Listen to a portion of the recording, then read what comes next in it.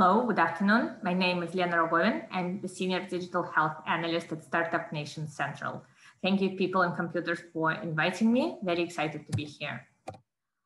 In a nutshell, Startup Nation Central is an independent NGO which builds bridges to Israeli innovation. We connect businesses, governments, and NGOs leaders across the world to Israeli innovation. How we do it? The basis for all our activity is our online information platform called Startup Nation Finder. Here you can find more than 7,000 innovative companies, all Israeli investors and foreign investors with Israeli presence, all innovation hubs, academic projects, and many more. It's online, it's free of charge, and I encourage you to use this to discover Israeli innovation. So digital health is one of the most exciting part of this ecosystem. This is also the largest sector in the ecosystem with 700 digital health companies. It's very diversified. We divide it into 7 subsectors, but there is a clear big three of this sector. These are decision support, diagnostics, and remote monitoring subsectors. They historically account for more than 80% of total sector funding, and they have several features in common. First of all, these companies use cutting edge technology. Most of them utilize AI or machine learning or natural language processing, AR, VR, you name it. Next, 70% of these companies are B2B, as the rest of the ecosystem. Israel is a B2B nation, but these companies, despite they have business as an end client, they are becoming more and more patient-centric.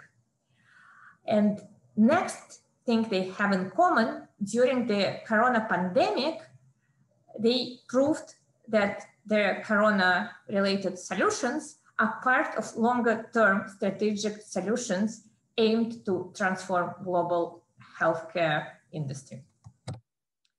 So this year, 2021, is going to become a record year for this sector. In the first 4 months of 2021, Israeli digital health companies attracted more than $700 million, which is just slightly lower than full year 2020 and 2019 numbers. As of today, the numbers are even higher than for the full year 2020. And of course, this all happening on the background of global growth trends. First of all, remote care, telemedicine, telehealth, point of care boom that continues and still accounts for about half of total global investments in digital health. Second, focus on patient centricity. The largest deals, mega deals in global digital health are in patient-centric domain. And IPOs and SPACs with very high valuations became a benchmark for high valuations for funding rounds globally, and as a result in Israel as well. The growth of funding in this sector is still led by the same big three of subsectors: diagnostic, decision support, and remote monitoring. What happened is a big shift inside specific subsectors between corona-related solutions and non-corona-related solutions, and I will illustrate it in a second. Before we get to specific examples, I want to show you these 2 graphs. The sector is definitely becoming more mature. We see it both in median funding rounds in various subsectors and in median funding rounds in various stages. And they're on the rise across the board in later stage and in early stage and in most of subsectors. Just to give you some the examples to quantify that, in the first 4 months of 2021, 17 out of 31 rounds were later stage. Later stage, we mean B+, versus just 21 out of 106 for the full year 2020. And the median funding round for the sector overall increased to $14 million from $6 million in 2020. So this table with the largest funding rounds illustrates what I just mentioned.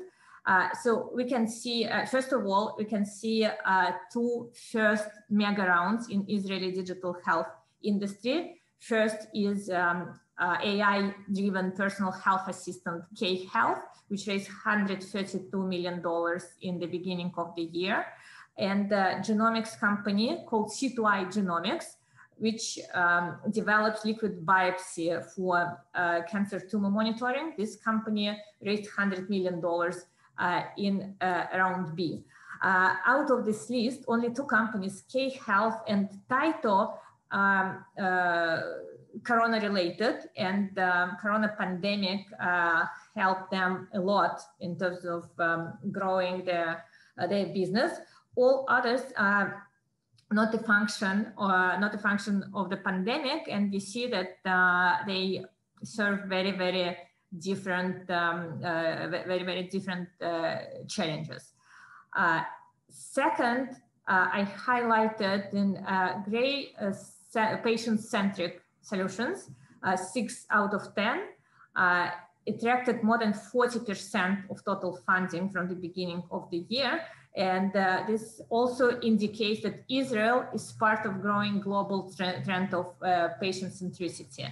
And my third point here is, despite you don't see it here in first 4 months, 2021 numbers yet, clinical workflow is to become another area of strength. We already see some deals happening here, which are not included in this selection. But clinical workflow includes all kinds of solutions for data protection, data privacy, data sharing, data security. And this is a huge theme right now after incredible growth of amounts of medical data. In the US, the amount of medical data doubles itself every couple of months. So do data breaches.